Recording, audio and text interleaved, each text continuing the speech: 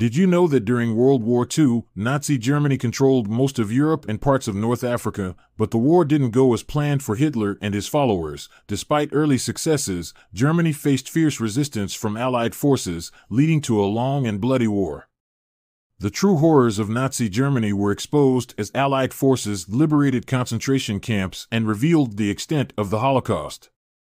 The rise and fall of Nazi Germany tells the full story of this pivotal period in world history.